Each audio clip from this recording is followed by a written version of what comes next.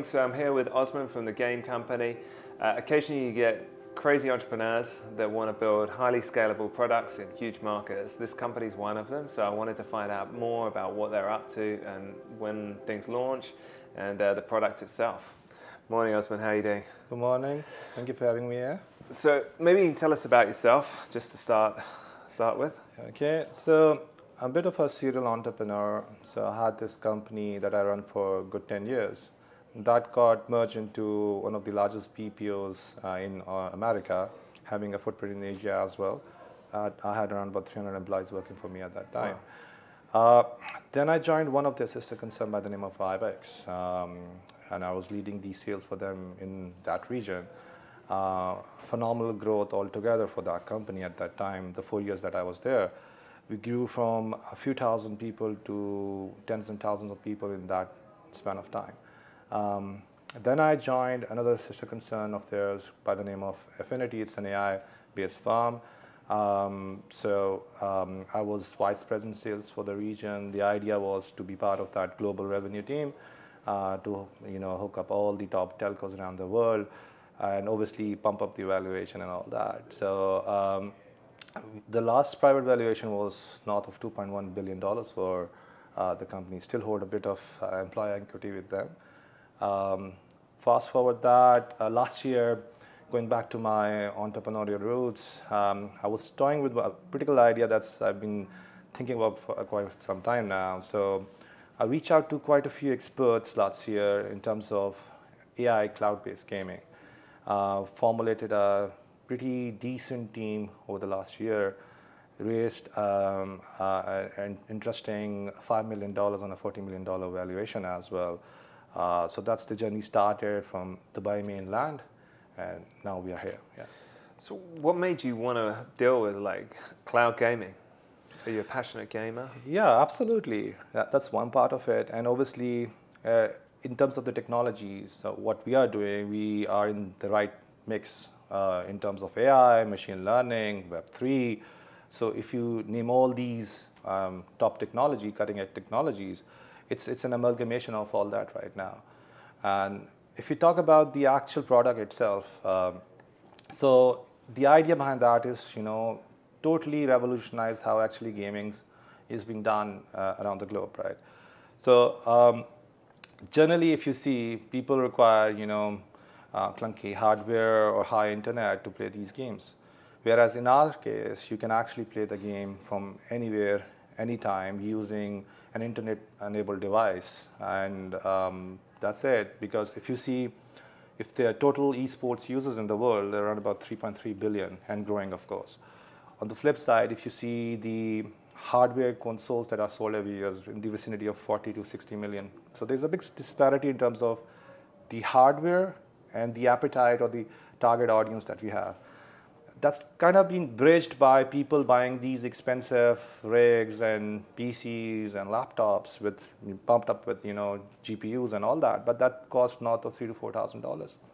Whereas in our case, on a fraction of that amount on a monthly basis, you can have access to top AAA games. You can play it virtually from anywhere. Low requirement in terms of internet usage.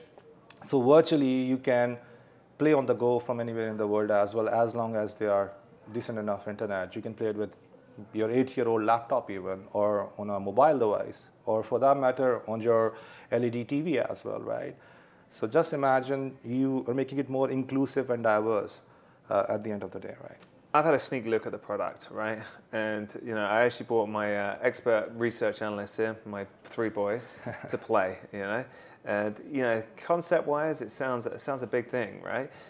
The execution I was very surprised about. When they started playing one of the games, was that they started smiling. I knew at that point it was like a win.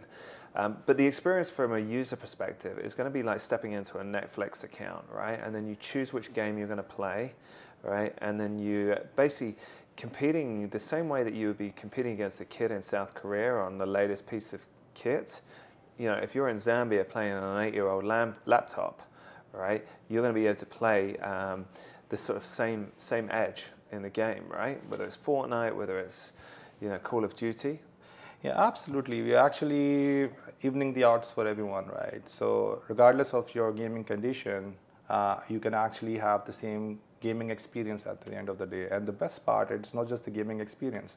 There's a huge opportunity to earn as well, because the ecosystem is based on Web3. So you play Web2 games, Web3 games, but because of the tournament aspect attached to it, so essentially there's an opportunity to play games anywhere from the world, plus also earn from the same mechanism as well. I mean, we're still early into Web3 games, right? So this product initially is really, really targeted at the Web2 games market, you know, all the big brands, right? Mm-hmm. So as long as anybody have a Epic Store account or a Steam account, they can easily bring all those games and play on our system. It's like a rig in the air, right?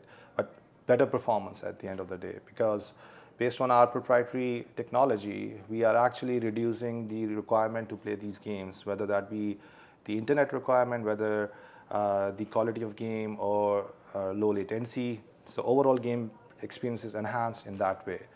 And it's all about ensuring that, you know, the overall gameplay is something that you really cherish, because gamers are very picky about the entire experience, right? It can't be, oh, it's good at one time and, you know, leaning out at the end. It has to be consistency. That's where our technology, our AI and machine learning comes into play.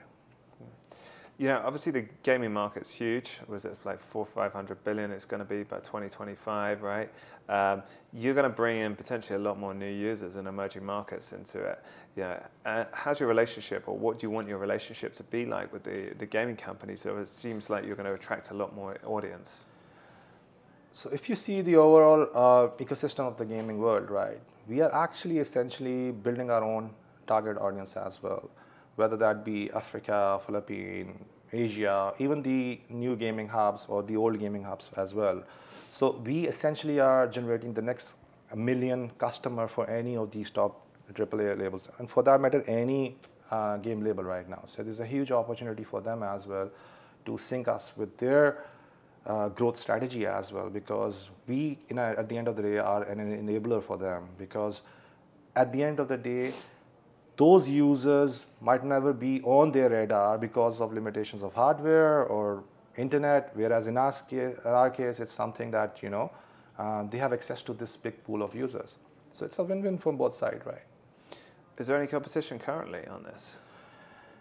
Okay, everyone would like to say there's no competition. Obviously, there are some similarities on and off, but we have huge edge on quite a few fronts as well. We have a couple of patents pending as well right now, so we have that part covered. At the same time, we have seen there have been esports platform, cloud platform, but in bits and pieces in terms of, you know, they have limitation in terms of scalability or either having a Web3 element attached to it. That's not an issue for us. We essentially can launch in almost all parts of the world right now because we are cloud agnostic. We, whether that be AWS, whether that be Google, whether that be Tencent Cloud, we have these partnerships that we are working on where we are fostering localized relationship as well. So based on the user proximity, we are really enhancing the experience. So virtually any place where there's a decent enough internet, not as high as majority of the cloud gaming platforms ask for, and even if you have any machine, laptop, or a tablet, or a mobile phone, or a TV that works, you are playing your favorite game there. The strategy, I think, is B2C initially, but obviously there's like, you know, packages with telcos, and you guys have great relationship with telcos, so that'll be like an add-on into, you know, example Etisalat or, you know, British Telecom, Vodafone. Is that the plan longer term? You'll have a... So taking a leaf out of my previous life in terms of what we've been doing with all these telcos, so we have very strong relationships with the top MNOs in the world. And it's not just the MNOs, anybody that has a sizable user base has a potential to monetize their user base through us. So we are fostering a lot of partnerships on that end. And pretty soon in the next few weeks, you'll be hearing some good news around that as well. And the best part, it is not just focused on one particular region. It's every single you know, MNO that has this challenge, and that's a very strong challenge, whether how to sell their data packages, right? we are one of the strong use cases for them, where we really would be uptaking their ARPU levels, more uses for their users, and solving one of the biggest use cases for the 4G and 5G enabled nets, that is having an excellent gaming experience. So we're checking all the right boxes there. So what's the plans like 0 to 6 months, on a sort of, tournaments, etc. Obviously, there's going to be a lot of people who want to get involved in one of your tournaments. Yeah. So at the moment, what the plan is, we are launching in the next quarter, mid-next quarter to be exact. There's going to be a global launch. We've already planned out our entire business strategy around that. It's going to be targeting some massive user bases for sure. Keep an eye out on that. Meanwhile, we are currently in another round where we are raising around about $15 million on a $100 million valuation. Hope to hear some good news on that in the next few weeks as well. So in a big way, we plan to have this covered across the globe. And although this is Web 2, Web 3, you are going to be doing a token as well. Definitely, because the entire ecosystem is based on our utility token, and that's where the earning part comes into play for the users. So we are actually bringing best of both worlds, where people might not be that well versed with the Web 3 environment. So with the Web 2 element attached to it, it makes them easy to understand that, being part of that journey. I would rather say the future revolution in terms of the gaming world, right?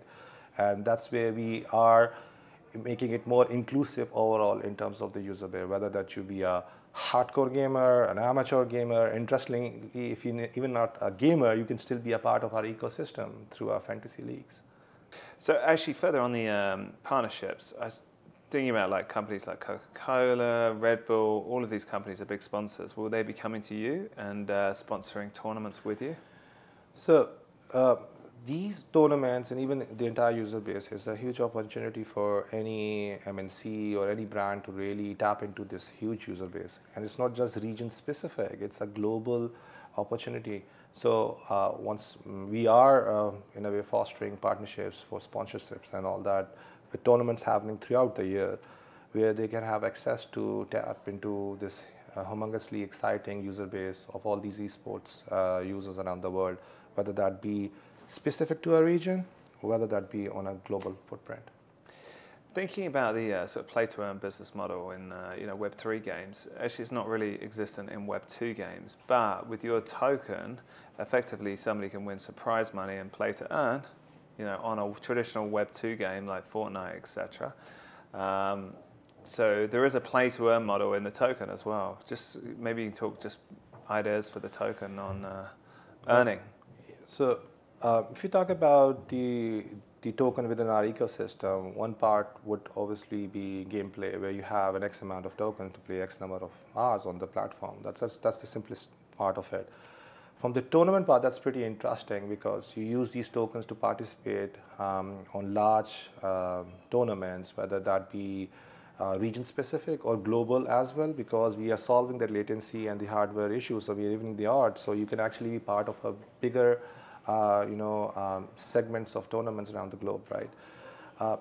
So the user is not only having the ability to earn as a prize money for the tournament, but obviously because we are also creating a huge amount globally in terms of our tokens. So there's an uplift as well for the user, because it's not the amount that he's getting, he's also getting some appreciation on the amount that he's earning as well. So there's an uplift on that part as well.